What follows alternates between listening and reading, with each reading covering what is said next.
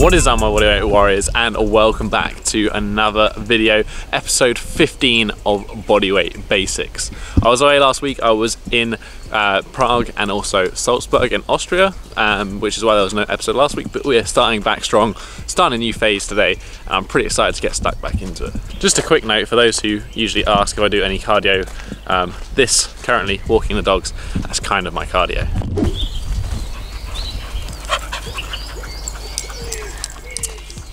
As I was completely away last week, I decided to take the whole week as a deload. I think I mentioned it in one of the previous episodes, which basically means I didn't train at all last week, apart from a little bit of hand balancing here and there.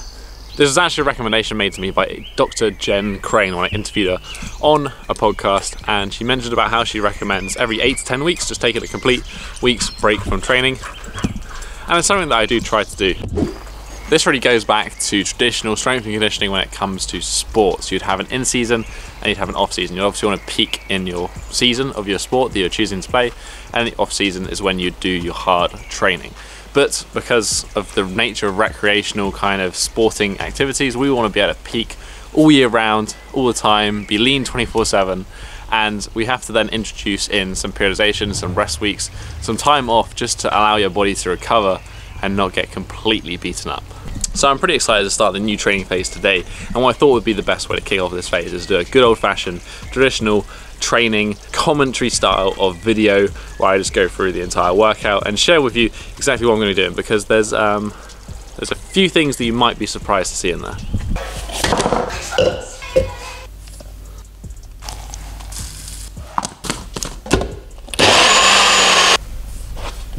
Just came back to make the mass gainer post-workout shake, which I'll link down below. I've shared before on this channel. It's a solid 900 calories right there.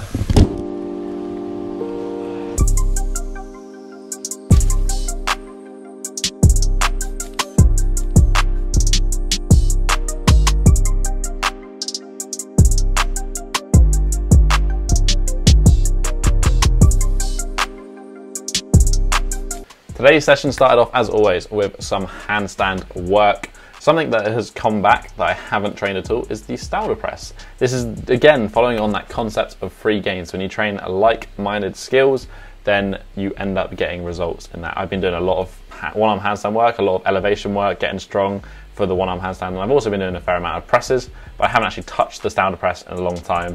And I tried it last week, and I ended up actually getting a double rep for the first time ever in my training without really directly training it. Although today it was feeling a little bit sticky, a little bit lagging behind. The rest of my handstand has been going pretty well. As I say, I can't fully share the training session because it's not my program, but when I do come back to designing my own programs for the handstand, I will be sure to share that with you. But in terms of things going well, I'm getting the odd hold here and there, but it's more luck than anything. It is, however, feeling a lot more solid.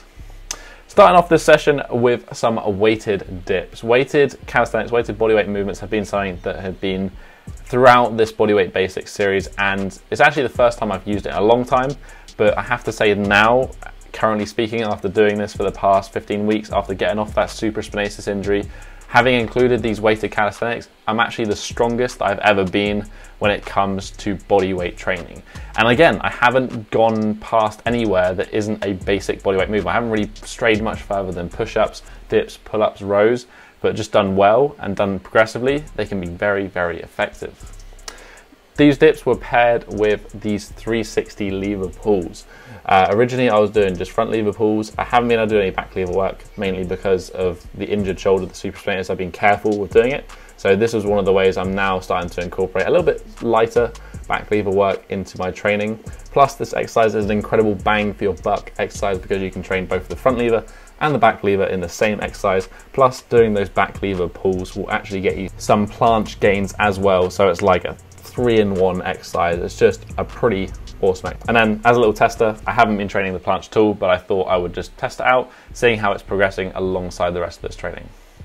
Then I moved kind of into the bulk conditioning part. Just again, as I said, weighted calisthenics. I'm just doing some weighted pull-ups, keeping things simple.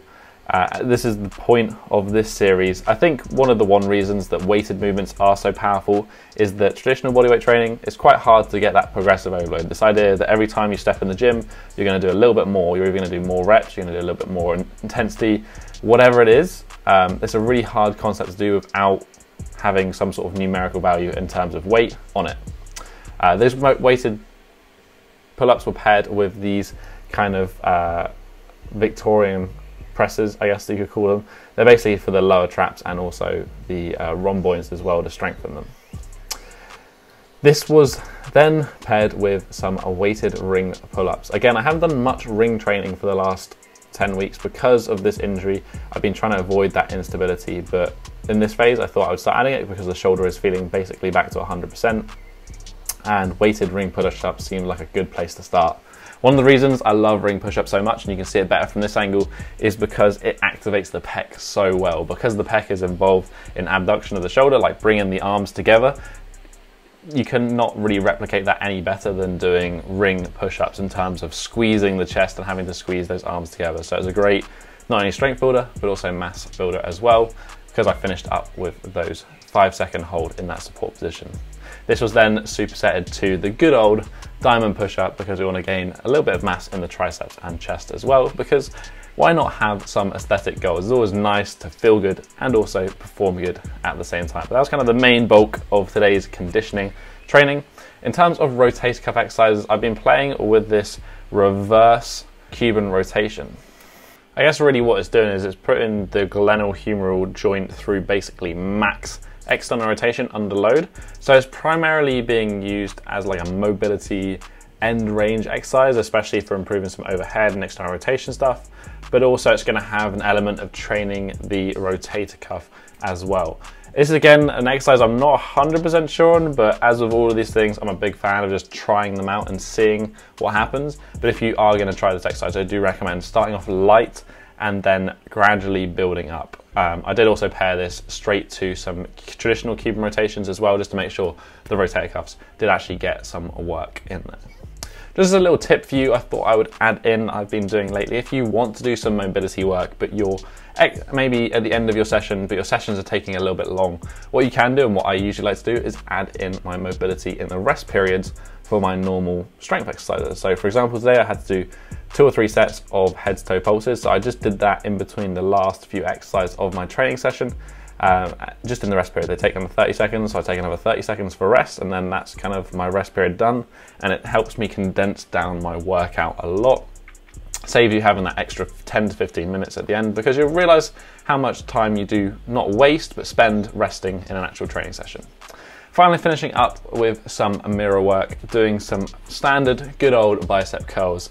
Actually one of the most functional exercises you can do when you think about it. Think about the amount of times in a day that you do a bicep curls, whether you're picking up something from a counter or carrying something out. Actually a very functional exercise and something that I've added in this bodyweight basics, and I'm definitely not regretting doing so. Obviously we couldn't forget the triceps as well, as we're trying to build a little bit of size on them. I started off with a superset, so we're pairing some tricep cable push downs with a nice slow tempo, and this is going to focus more on the lateral head of the tricep, and then we're going to flick that around and then go on to some overhead tricep extensions, which is going to focus more on the long head. Kind of hits the tricep nicely in all angles, and then the superset as well will give a little bit of added hypertrophy. But that's basically the complete workout, as always in the description. Back to the vlog.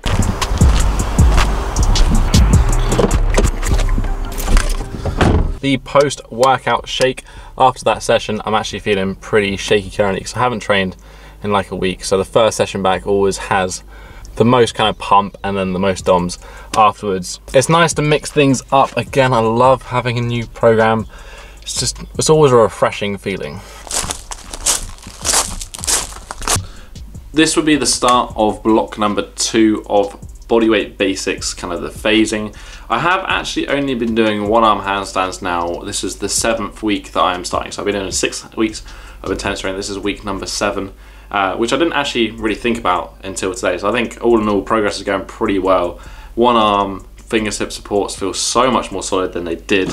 Head to toe still makes me want to throw up, and it's still nice to do a little bit of hypertrophy work, although this block, so this next 6 weeks of training, is going to be the last block of hypertrophy work for a while, I think, and I'm going to take time to focus more on skills and other different developments, because at the end of the day you only have that limited recovery capacity. So if you want to do hypertrophy, strength, skill work, as well as one-arm handstand work, they all require quite a lot of effort, so I'm going to make worse progress in all rather than good progress in a few. I hope you enjoyed this old-fashioned commentary on training. As always guys, the full training session is in the description down below, so feel free to give it a go, find bits and bobs that you might like and might enjoy, and maybe it will help your training out. If it does, why not hit that thumbs up button and support the channel. You can also go into the comments down below, ask any questions that you want to ask, suggest any topics for future bodyweight basic episodes. This is very much a series dictated by you, so make sure you get down there and join the conversation. But that has been it for this week guys. I'll catch you in the next episode. Have a strong week and peace.